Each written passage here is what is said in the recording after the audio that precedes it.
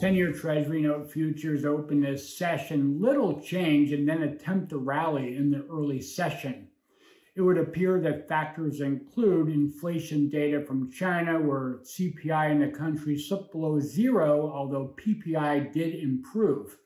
Also on our shores, Fed Fund futures discounting the odds of a rate hike in September to 12%. Also in November, looking at the odds raised to 34% of a rate hike. Traders also monitoring global cross-asset performance, where yields across the globe are mixed, as are domestic equities and global equity markets.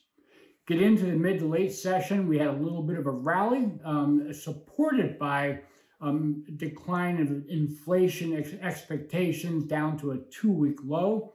Also had a $38 billion 10-year auction, came out as what was construed as being fair with a small tail, non-dealer bidding of 90.5% versus an average of 88.1%.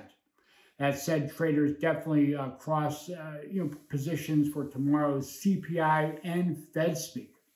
Looking at options, look at cmegroup C-vol, September at the money vol slightly lower, while skew is slightly higher. Option volume seen in September 113 calls and 110 puts.